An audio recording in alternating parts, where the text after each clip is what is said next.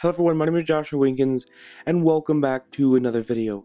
In this video, I want to go over how to create this really cool floating effect. Now as you can see right here, here is what the effect looks like. You just see my shoe start to float. Now I just created a freeze frame. You can actually have your hand moving.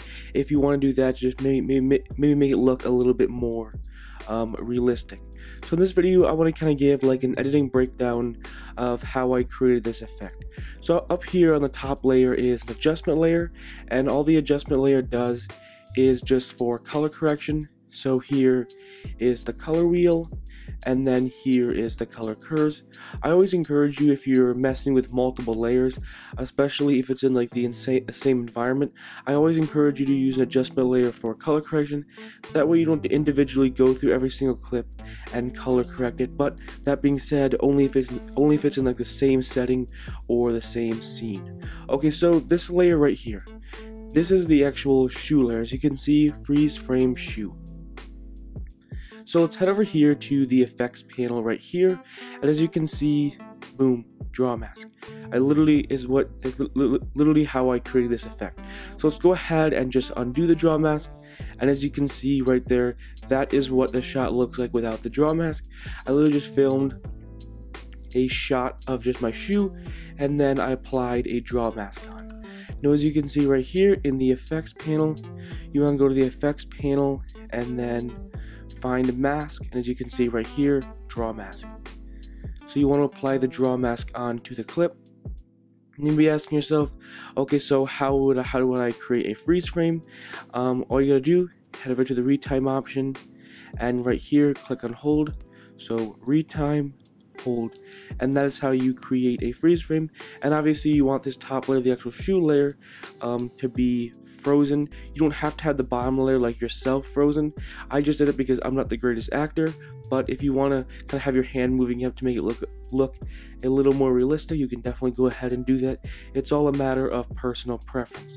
So how do I make the shoe actually move? Well, what you want to do is you want to take the press on the clip, go to the beginning of the clip, press on the clip, and you want to keyframe the position. So as you can see right here, here is a yellow mark right here, position, and then I keyframed the y-axis. As you can see right here, here is the yellow dot, keyframed it.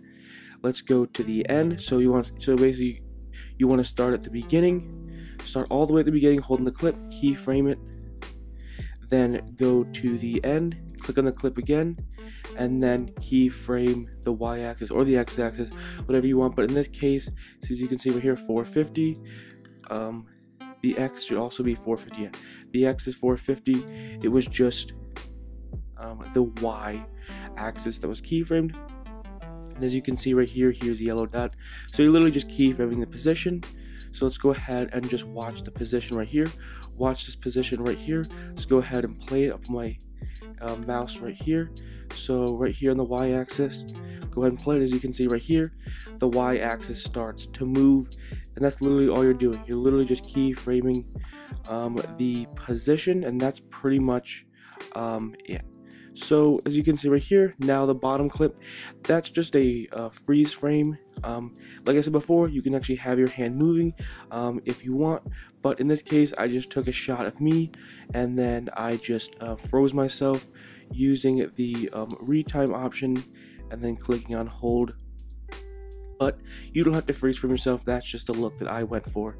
And down below here is just a music track from Epidemic Sound, and then I just have a black background.